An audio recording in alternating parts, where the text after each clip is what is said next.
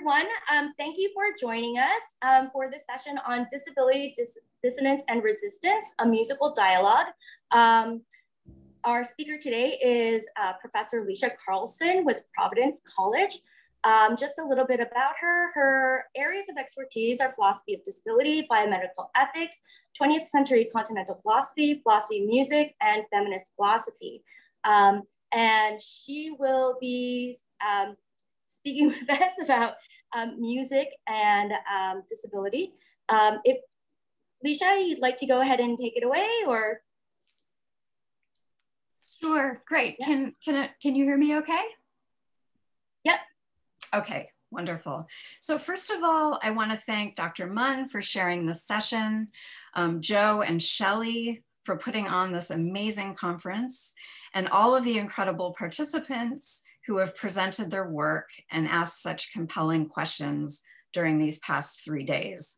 I've learned so much, and I'm especially grateful for Joe's talk, which we just heard, because I think there are fascinating intersections between music therapy, disability studies, philosophy of music, and philosophies of disability. So what I'd like to do today is to outline some connections or imagine a dialogue between philosophies of music and philosophies of disability. Oh, and before I start, I should just identify myself. So I am sitting here wearing a colorful scarf and a black shirt with plants and a bookshelf behind me. I'm a white woman. I go by she, her, and I have gray hair. And since we're telling our age, I'm 51. And I am a non-disabled person. I identify in that way. And so I recognize all of the privileges that come with being a non-disabled philosopher. And that's why I'm really honored and humbled to be here as part of this conversation. So I'd like to start by acknowledging that when I talk about philosophies of disability and philosophies of music, I'm speaking about them in the plural, because as we know, there isn't just a single philosophy of disability, nor is there a single philosophy of music. So I'd like to start by setting the stage with 4 broad observations. And that's what's on the screen. The first is that philosophers of cognitive disability have paid relatively little attention to the musical lives of disabled people. And there are some exceptions here. Secondly, philosophers of music seem to have paid relatively little attention to disability. Third, there is extensive work in disability studies and critical disability studies on disability culture, disability and the arts, performance studies, disability aesthetics, and disability and music in particular. So my overall argument today is really just to say that there is room for philosophers to engage more fully in these conversations. And then finally, I want to recognize that disabled musicians, composers, musicologists, scholars, and performers are having a profound transformative effect on both scholarship and on the lived experience of music. So before I begin, I want to give a brief sense of how I got here. I don't mean physically, because I've been sitting in this chair since the beginning of the pandemic, but I've played the violin for most of my life. And for a very long time, I kept my musical and philosophical lives very separate. But after spending a lot of my philosophical career critiquing how philosophers talk about intellectual disability, primarily in moral philosophy and in bioethics, I became interested in the philosophical significance of the musical lives of people with intellectual and cognitive disabilities. And I was struck by the fact that while there is a lot on this topic in other fields, So music therapy, music education and special education, music psychology. I found very little in philosophies of disability and in philosophies of music. So I've spent a number of years now working at the intersection of these areas. And I just finished, at long last, a book on this topic, which is called Shared Musical Lives, which is on the screen, Philosophy, Disability, and the Power of Sonification. So I just want to really briefly mention what I argue in this book, as this talk is kind of picking up on some of these arguments and extending them. So in the book, I argue that musical experience, and I construe music in the broadest possible way, can have both epistemic and ethical significance, in that it can reveal dimensions of ourselves and others that may otherwise go unrecognized. And I also argue that attention to shared musical lives, both in formal and informal ways, can be transformative of relationships and expand our moral imagination and cultivate certain kinds of virtues. And the term sonification is a kind of organizing principle that I borrowed from work in science and technology. So the definition of sonification is simply the translation of data into audible sounds or notes.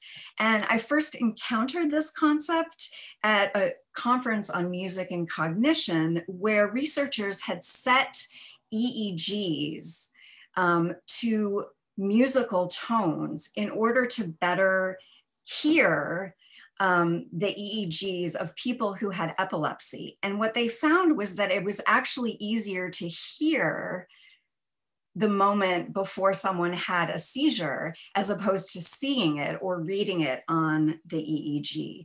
So I transpose this idea of sonification in the book and talk about it in a philosophical context, and talk about how musical experience can sonify certain dimensions of ourselves and our relationships. And I'm happy to talk more about that in the Q&A.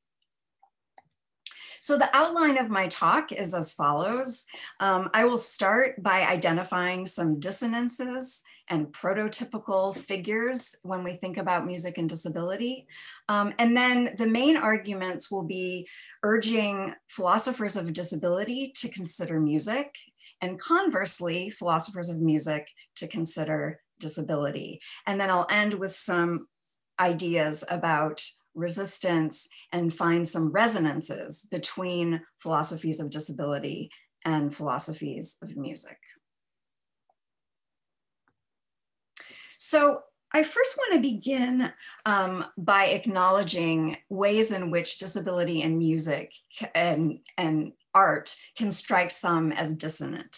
So in her wonderful book, More Than Meets the Eye, What Blindness Brings to Art, Georgina Klieg talks about the dissonance people experience when they are confronted with the idea of a blind visual artist or a blind museum goer.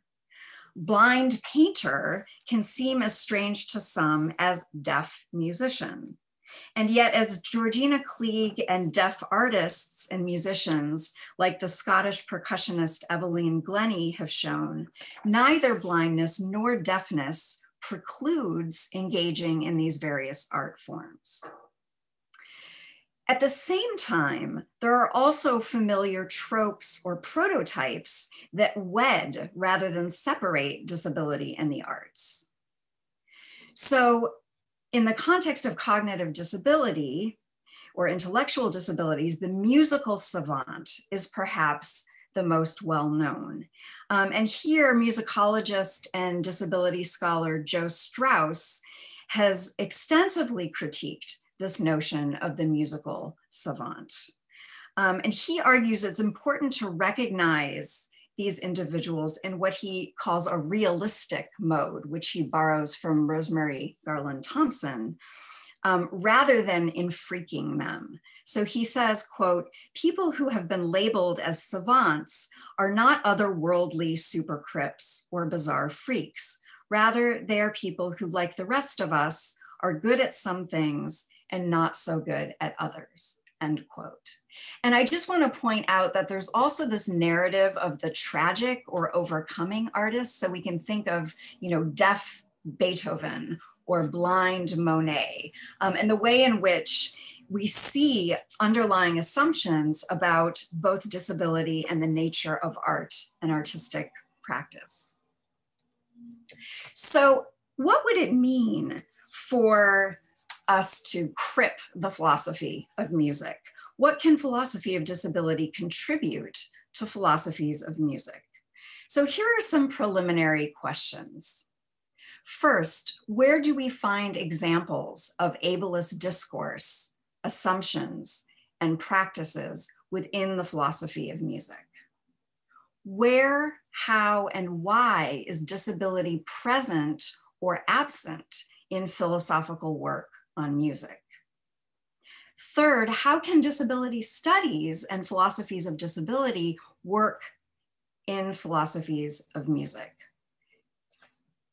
And finally, what distinct contributions can disabled artist philosophers make? And here I just want to acknowledge, I was really struck by Maeve O'Donovan's characterization of her relationship to art and the ways in which her experience as an artist point to creative and generative dimensions of experience that she did not find or does not find in certain forms of philosophizing. So I want to briefly give a few examples of where we might engage disability in philosophies of music. So the first is to identify how certain musical normates, and I borrow that term from Rosemary Garland Thompson, how they work within arguments in philosophies of music. So what ways are there assumptions built into how performers or listeners or composers are defined within the philosophy of music? And these examples can be found in a broad range of areas within the philosophy of music. We find them in work on music and the emotions. So for example, you'll find references in some work like Jennifer Robinson's work on music and the emotions, where she talks about the qualified listener or normal folks. We see examples in the literature on music and cognition or language.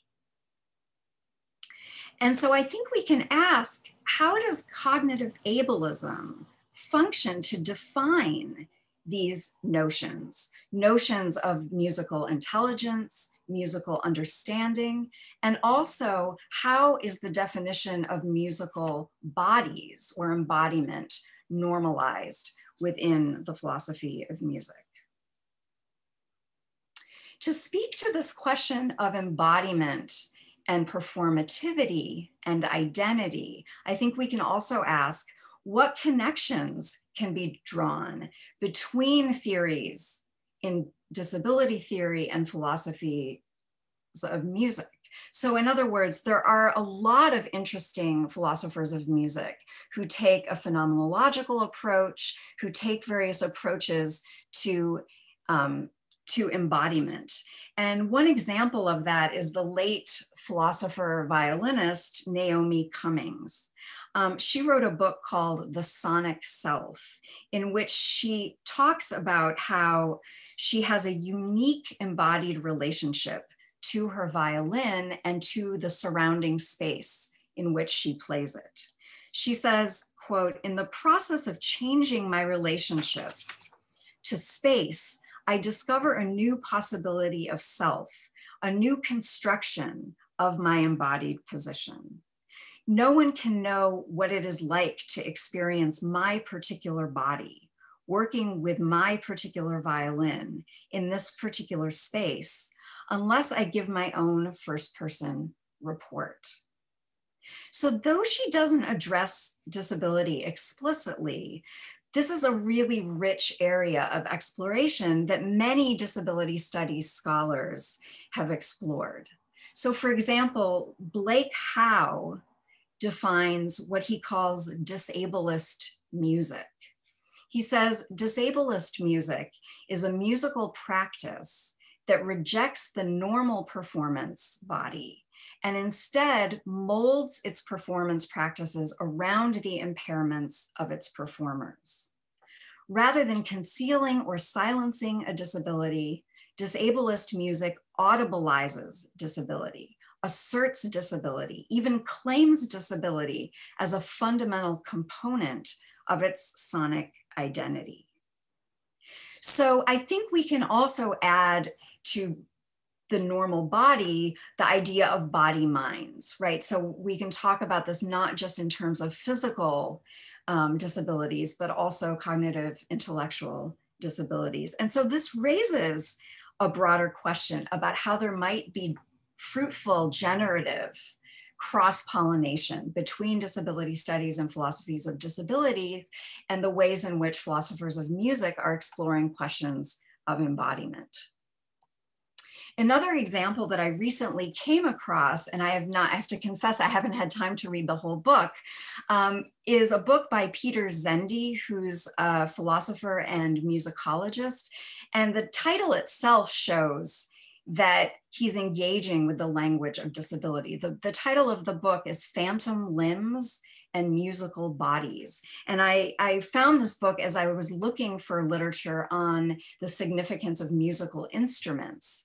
And what's interesting in this book is the way in which he uses language and concepts from disability. So this raises another question, and that is, how does disability appear, maybe not in a literal sense, but as a kind of metaphor or a narrative prosthetic, to borrow the term from Mitchell and Snyder, to aid in philosophical explorations of music? So how does the language of disability infuse philosophies of music? Another arena that I think is really rich for exploration is the connection between musical time and crip time. So what is the relationship between them? How can taking disability and crip time into consideration challenge and enhance theories of musical time? So for example, in the phenomenological tradition, there are philosophers like Edmund Husserl, Bergson, who will talk about the idea of musical time. And contemporary philosophers of music have also written on this. So what would it mean to think about crip time in this context? And in another way, how might crip time change discourses in music or in philosophy of music about musical performance, about virtuosity? And again, there's amazing work being done within the field of disability studies and musicology and music theory on some of these questions. So now I'd like to reverse things and consider the converse, which is, what can philosophies of disability gain from turning to the arts and engaging in a dialogue with philosophers of music?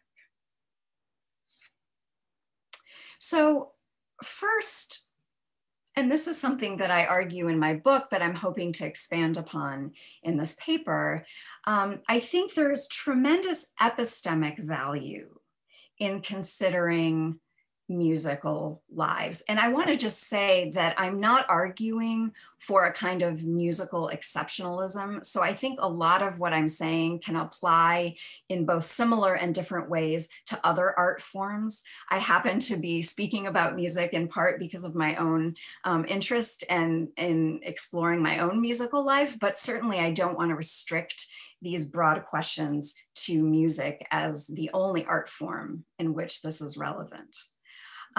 So how can it have epistemic value? Well, specifically, I think considering music can introduce new forms of flourishing, new modes of cognition or emotional engagement.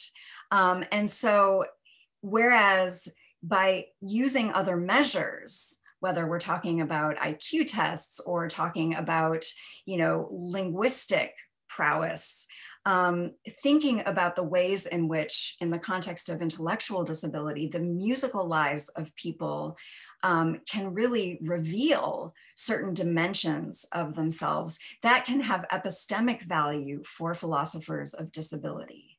There are alternate modes of performing identity when one thinks about identity and body minds in the context of music, whether it be as a listener, or I like the term witness, musical witness, because it doesn't center it on hearing per se, or as a composer, as a performer, as a musician. I think there's also ethical and political value in considering the relevance of music and the aesthetic experience in philosophies of music. So one of the things that these epistemic ideas can point to is the need to revise some of our definitions or conceptions of flourishing.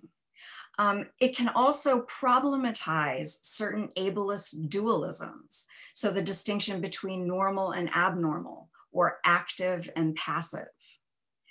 It allows us to reimagine certain kinds of relationships.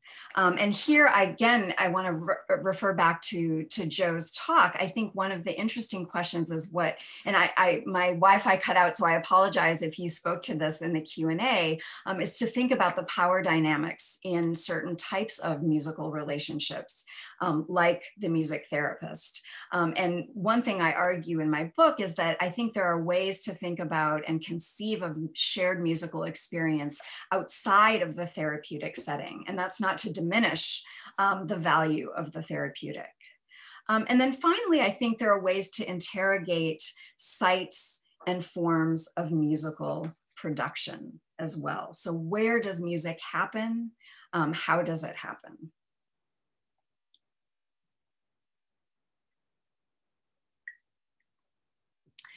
The final point I'd like to make has to do with language and metaphors. And so I think that there are, though I began with some problematic dissonances, I think dissonance in music, and I would argue in disability and in life more broadly, need not be a negative concept. In fact, it's very generative, it's productive. Just as silence is. And silence and dissonance are core experiences and concepts within music. And I think philosophers of disability might find ways to expand our lexicon, our ways of talking about disability and the experience of disability by borrowing from this musical lexicon. So if we think about terms like counterpoint, harmony, resonance, syncopation, and improvisation, I think all of these terms might be able to find a home in philosophies of disability.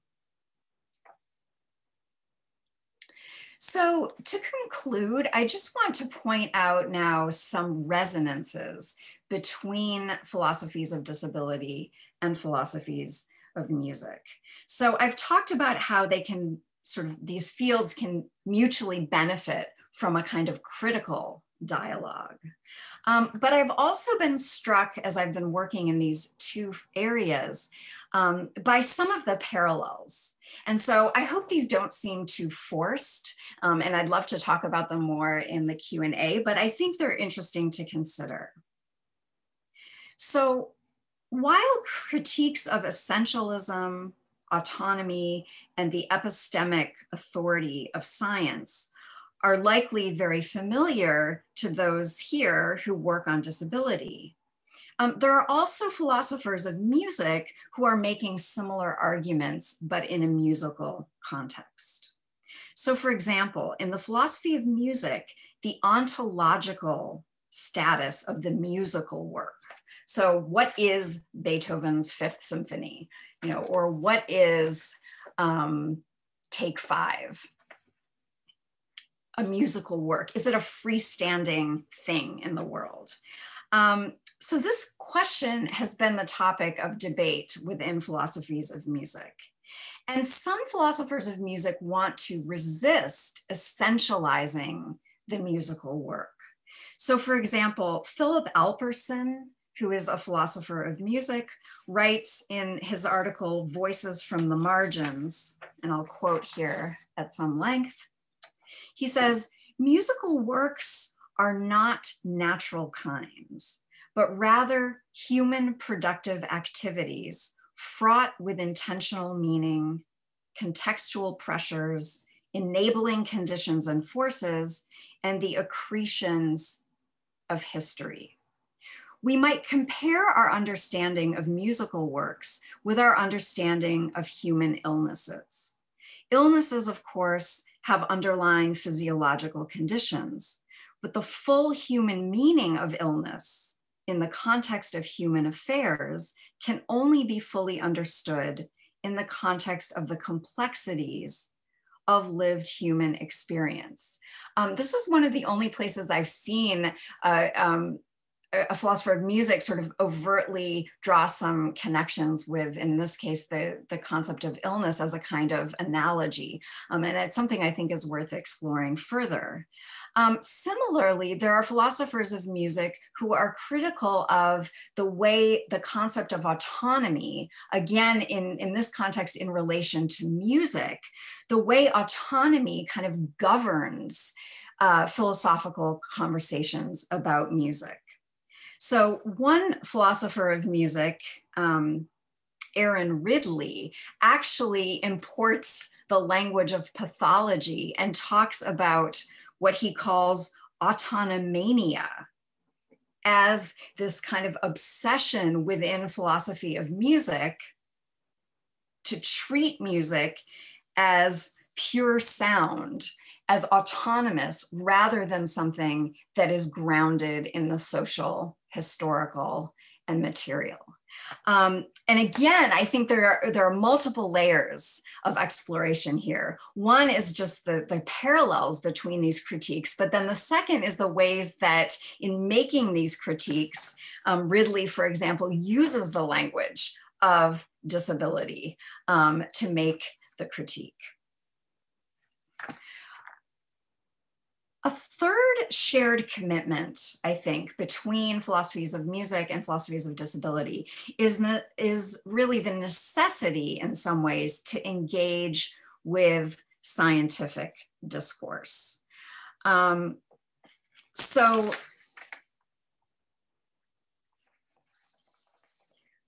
we're very familiar, or maybe familiar, with the critiques of the medical model of disability, a rehabilitation or a therapeutic model that aims to cure or normalize disability. But there are also intersections in the philosophy of music with certain scientific fields, most prominently in the field of music cognition and music in the brain. So I think there's a parallel here between philosophies of disability and philosophies of music, in that both are engaged in what I call the dual task of both engaging with and problematizing, in some cases, the epistemic authority of certain forms of scientific discourse. So in addition to research on music and cognition, Oliver Sacks has a book called Musicophilia, where he gives his kind of clinical portraits of various people with various, in some cases, musical pathologies, conditions that affect music. And so I think there, again, is fertile terrain here to explore the ways in which these critiques of science, but also engagement in productive ways with scientific literature or medical literature is happening in both the philosophy of music and philosophies of disability. And then a final resonance, I would say, comes up in the context of research ethics. So I think we can ask, how do ableist norms shape research on music and cognition? And specifically, what does it mean for people with disabilities to be either included in research on music and the brain, for example, or excluded from it? And this is something I think there's a lot to say about this, and I'll, just because of time constraints, it looks like I have about 2 minutes left. I'll save this for the Q&A, but I think there are a lot of important questions to ask about research on music and disability, and what it means to do this research in ethical ways. So I just want to conclude by identifying a few forms of resistance and disability justice in the context of music. So Helen Mikosha has argued for a paradigm shift in disability studies or disability theories. She says that disability studies has been a predominantly Northern academic endeavor that has failed to account for the experiences, practices, voices, and forms of knowledge produced in the global South. So she calls for a process of intellectual decolonization of disability theory. And I think given the vast work in music and ethnomusicology and music, philosophies of music that engage with questions of cross-cultural and global musical production, we can ask, how can critical disability studies and post-colonial philosophies inform philosophical work on music? And I think there are also ways in which it can go the other direction. So we might ask, what does it mean to decolonize disability and music together? So I have a couple of final slides. How am I doing on time? Should I wrap it up? It's 9:37. The session goes till 9:55. So I think if you want to take a few more minutes, that should be fine.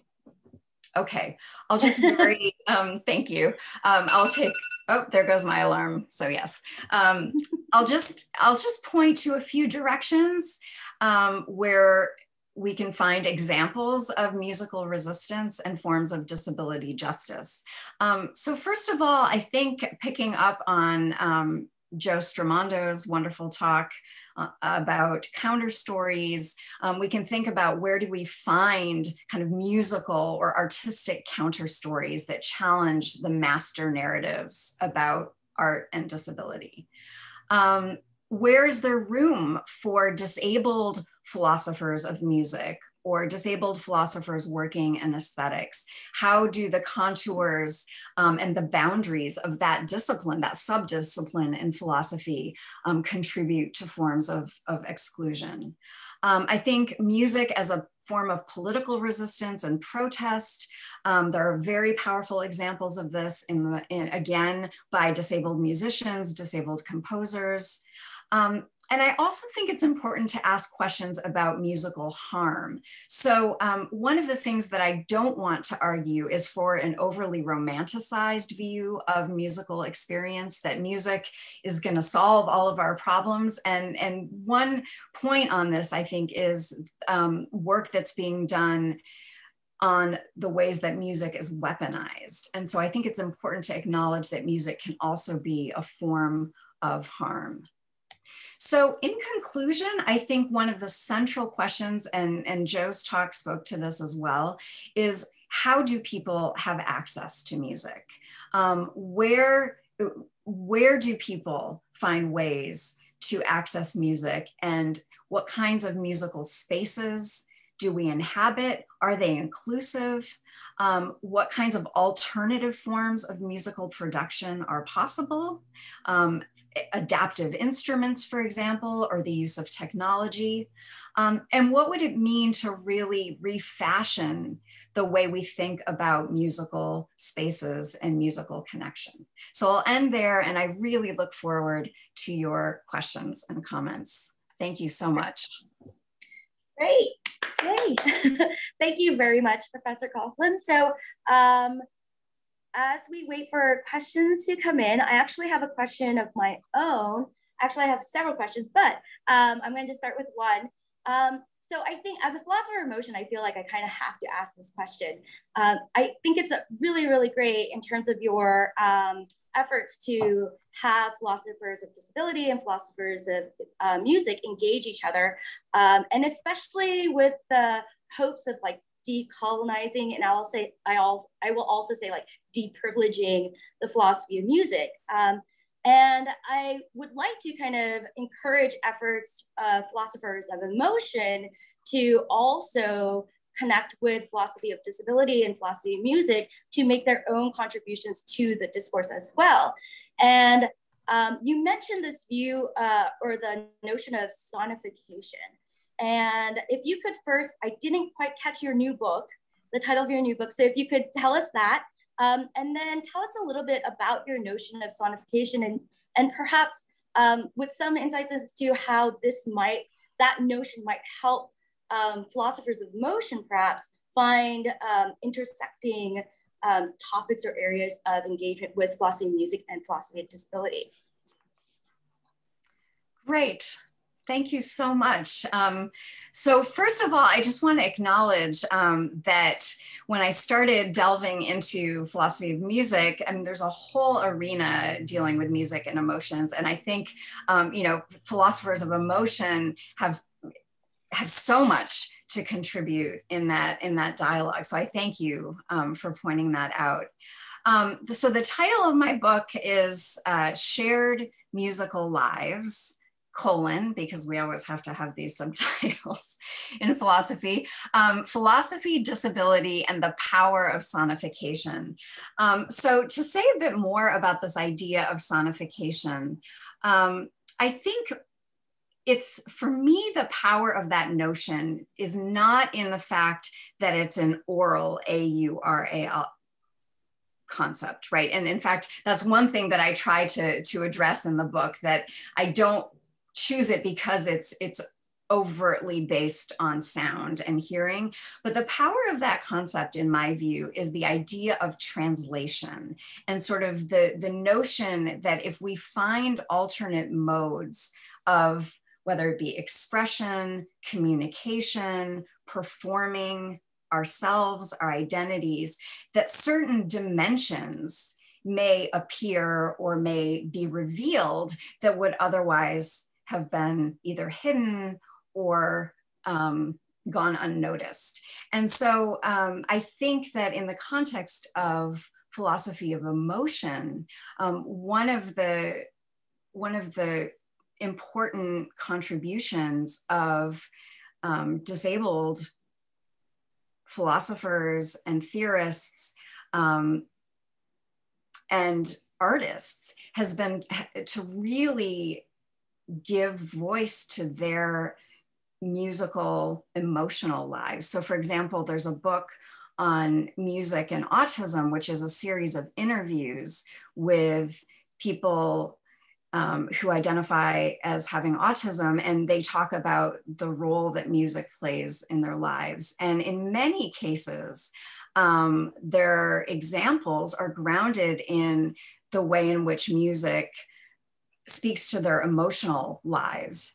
And in that respect, a lot of the examples really overtly challenge certain arguments or assumptions about, for example, autism, right? And the idea of, you know, the sort of absence of theory of mind arguments that define autism in certain ways.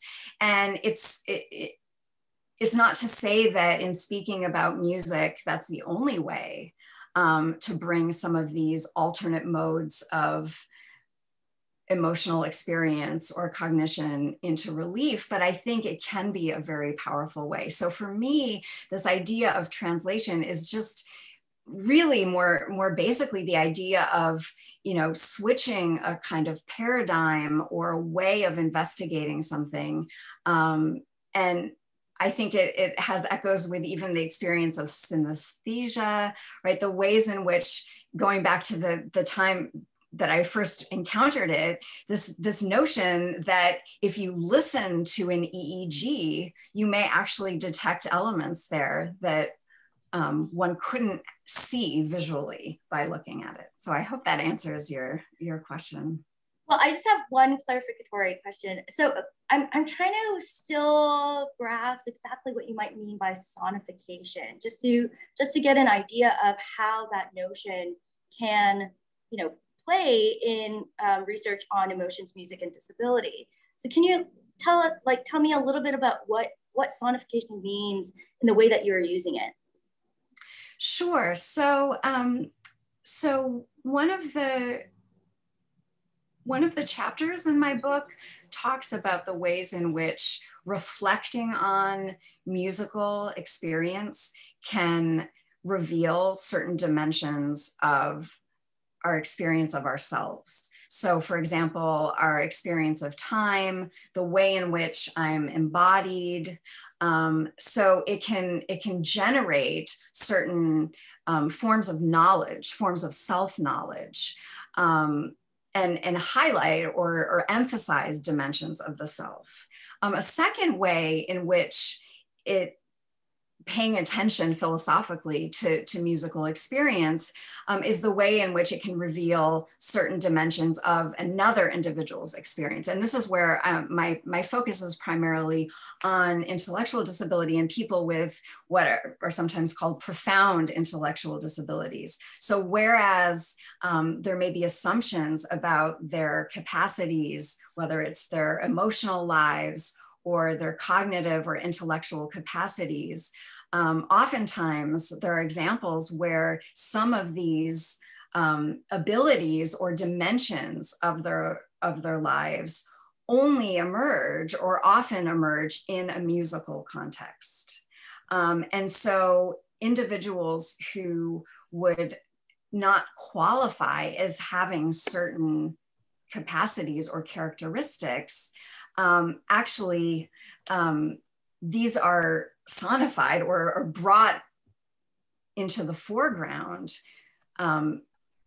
when they engage in music. And this is not unique to music. So for example, think of someone like Judith Scott, the artist who did sculptures that revealed a certain side, a dimension of her life, an expressive dimension that again would not have been recognized through other means. And I guess the final thing I'll say is I talk about the way in which shared musical experience, the dynamics between performers, between audience and performer, between witnesses. So what does it mean to share in a concert with somebody else? All of those shared musical experiences can sonify or can bring out dimensions, ethical dimensions of our relationships to others. So I hope that makes it a little more concrete. Yeah, to a certain extent. I'm excited about reading your book though. But I'd like to move on to other people's questions just because I don't want to take up all your time. So Axel Barcelo Aspeja, sorry if I messed up your name, also had a question. He asked, have you thought about how the concept of practice, even if you usually present it as the opposite of genius and talent, still perpetuates ableist prejudices? The concept of practice? Mm-hmm. Is that? Yeah. So I'm going to read it once again. Have you thought about how the concept of practice, even if usually presented as the opposite of genius and talent, still perpetuates ableist prejudices? So this is, I think, the idea of like Yeah. raw, like innate talent versus working up the developing talent? So thank you so much for that question. And I think I have not thought about this, but I think it's a fabulous question, in part because I think you're absolutely correct that another dichotomy, I think, that is at play here is sort of or a kind of hierarchy of talent and ability. And so I think the mad genius or the creative genius is another prototype or another trope within music and within art more broadly. And so I think to consider what kinds of demands are made when we talk about practicing an instrument, musical practice, I had not thought about that. And so I will definitely think more about that, because I think it absolutely exposes certain ableist norms. I think it speaks to the idea of time and crip time. And there's some amazing work being done by Stefan Hanisch, who's a disability theorist and a pianist. And he's doing work on the concept of virtuosity and disability. And so I think that connects as well. But I think it also speaks even to the way that music educators convey expectations. What are the expectations of mastery of music or an instrument, and how are those ableist as well? So thank you so much for that question. Moving on, we also had Shelley Tremaine had a question. Shelley, did you want to? Yes, I do want to direct this question at Licia. Licia, that was a wonderful presentation. I love your work, and I'm so happy that you're going to be writing a chapter for collection for Bloomsbury. It also, so I guess I'd like to ask you, to what extent and whether work that you did in the Faces of Intellectual Disability is extended in your new book. Thank you, Shelley. Well, and thank you for this opportunity to be a part of this collection. So I think in some ways, I view this work as an extension of what I did in the Faces of Intellectual Disability, but perhaps I think of it as taking a more positive turn. So whereas in the Faces of Intellectual Disability, I would say my posture is primarily a critical one rather than a kind of generative one, to critique the different faces of intellectual disability in philosophical discourse. My work on music and disability is really trying to explore how engaging with philosophy of music and aesthetics can really provide the ground for new directions in philosophies of intellectual and cognitive disability.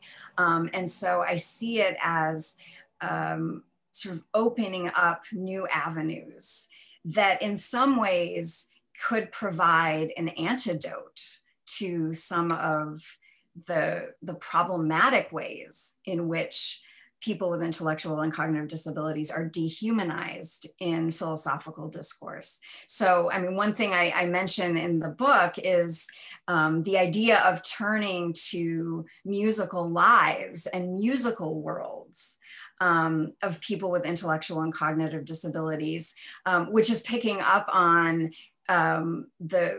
the structure of the book in Faces of Intellectual Disability, where I focus on kind of the historical or institutional world and the philosophical world of intellectual disability. And by that, I just mean those discourses about intellectual disability. So I see it as an expansion, but also taking a more generative creative turn, less about critique and more about finding ways to recognize the really rich, diverse lives of people with cognitive intellectual disabilities, and respond to some of these critical arguments that I make in my book. So I hope that answers your question. Oh, well, we'll assume that it does. Yes, thank you very much. Okay. Thank you very much. Thank you, Shelley. Thank you, Professor Carlson. So this was a wonderful talk. You definitely gave me a lot to think about as well. And I'm going to just mention the title of your book one more time. It's Shared Musical Lives, Philosophy of Disability and the Power of Sonification. We have, unfortunately, no more time for additional questions, but I'm assuming that people can email Professor Carlson if they'd like. Up next is the session on hip hop testimony and critical aesthetics of trauma theory. So if you would all like to stay tuned, that would be great. If not, I hope you have a great day. And thank you again to everybody and for these wonderful questions and this opportunity. Thanks. And the book's not out yet, so it will be in the spring. Yeah, I should clarify that. Good to know. It doesn't exist until it appears on Amazon, right? Oh, thank you. So thanks so much for another fabulous session, and congratulations to Shelley for theming the papers so well. And so we now have what sounds like a third music paper coming up.